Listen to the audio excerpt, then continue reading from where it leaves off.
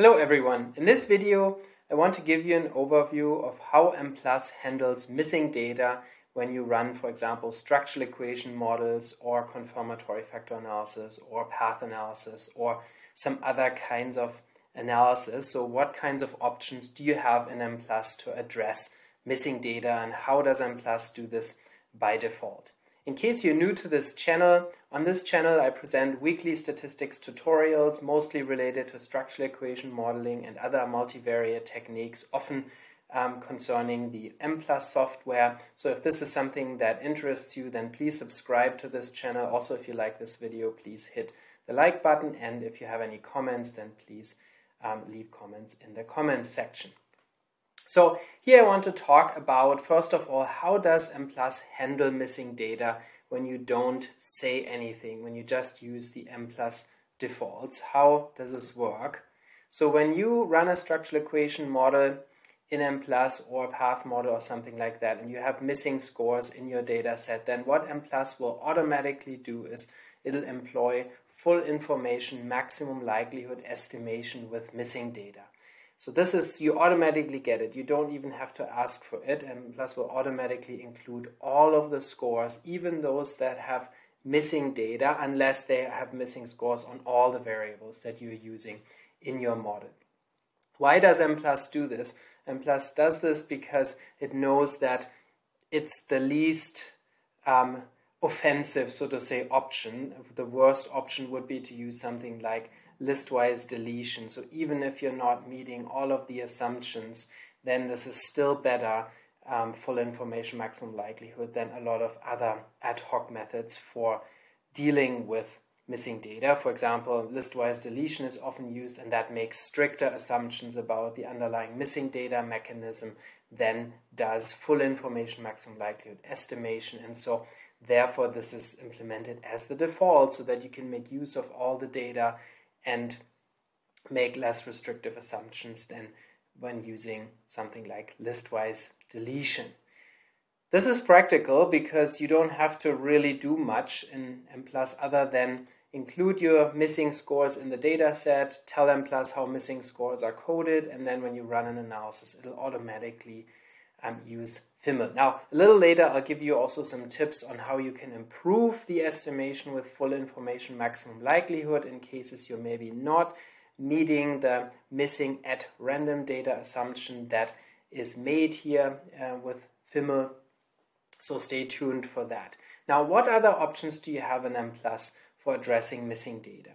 Sometimes we're interested in imputing missing scores. Full information maximum likelihood estimation doesn't do that. It leaves your data set with the missing scores, but takes all the information into account from all cases, but your data set still has missing scores. With multiple imputation, we can actually replace missing scores with values, so-called imputed values, and this is something that you can also do in Mplus, but you have to specifically ask for that, and there are different ways to do this in Mplus. I'm not going to go into the details here, but I can tell you it's very straightforward to do, and I have another YouTube video that you can check out where I show how multiple imputation is done in Mplus, so you can take a look at the description where you find a link to that other video where I describe multiple imputation in Mplus. Sometimes it's preferred, for example, when you have categorical data, when you want to impute at the item level, and for some reason you can't use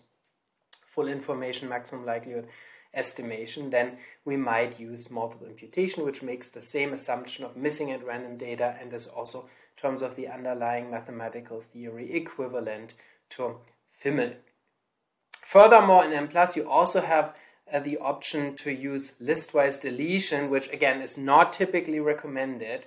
There are very rare instances where this is something that you should do. Typically, we should not use list-wise deletion because it makes the more restrictive assumption of missing completely at random data, which is more restrictive than missing at random data, which is implied by FIML and multiple imputation. And so list-wise deletion makes a more restrictive assumption about missingness. You lose data, you delete cases, so your sample size shrinks and you lose power. You potentially introduce bias when your data are not missing completely at random. Nonetheless, I want to tell you how to do it in Mplus.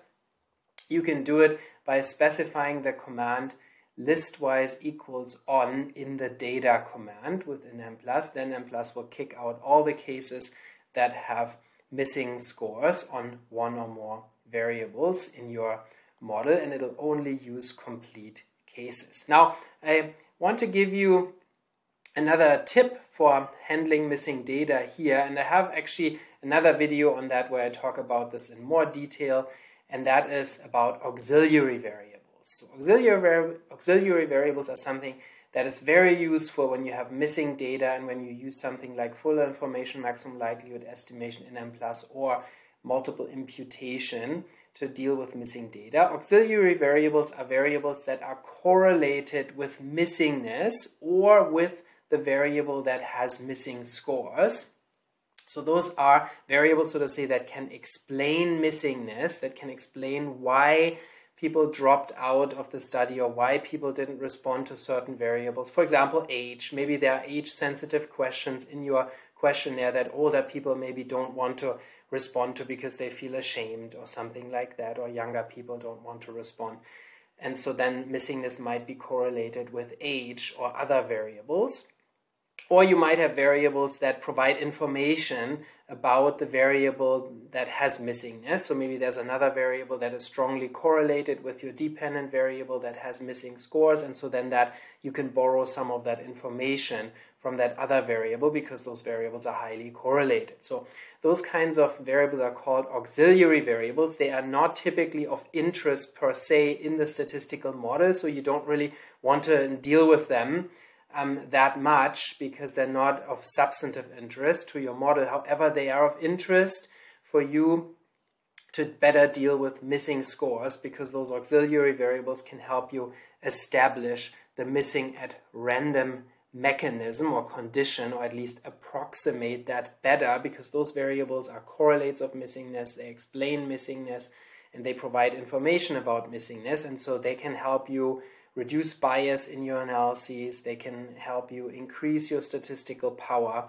of the analysis with missing scores, and so you want to include them if possible. And now I'm mentioning this because Mplus has very, very convenient features for dealing with auxiliary variables, so you don't have to mess with them, you don't have to figure out how to include them in your model, because Mplus does all this automatically, so to say, behind the scenes. I want to show you how this works. You don't have to include them in the model itself, yourself. And so I want to show you how this works in Mplus, using an example here where we have full information maximum likelihood. So we're going with the default in Mplus. This is a simple path model, simple mediation model, where we have three variables: x, an exogenous variable, m, the mediator variable, and y, our dependent variable. Here you can see those are listed here under use variables. And we also have these auxiliary variables here that I just simply called aux1 through aux3. And so these variables are correlated with missingness and therefore included in the analysis. However, notice that they're not listed under use variables, and they're also not listed in the model statement here, where we have just simply plainly our mediation model specified. They are only listed in one line of code here that says auxiliary equals m for missing, aux1 through aux3. And that's all you need to do. Then Mplus will automatically, behind the scenes, establish them in terms of what is called a saturated correlates model, where they are correlated with the residual terms to include them in the analysis. And so you don't see anything in the output about that because it's not of substantive interest, but these variables are taken into account to improve the estimation with missing data. And you can see also here that Mplus automatically uses FIML estimation. We don't have to tell Mplus we want to, or we don't have to request it specifically. It's automatically done by default. And then when you include this auxiliary m statement here, then Mplus will also include those auxiliary variables in the analysis. You can see it's very simple, very straightforward, and extremely helpful, so that you don't have to throw data away. You can maximize your power, you can reduce bias, and so on. I hope you liked this video. If you did, please hit the like button. Don't forget to subscribe to this channel. If you have any comments, then please leave those in the comment section, and I'll see you next time.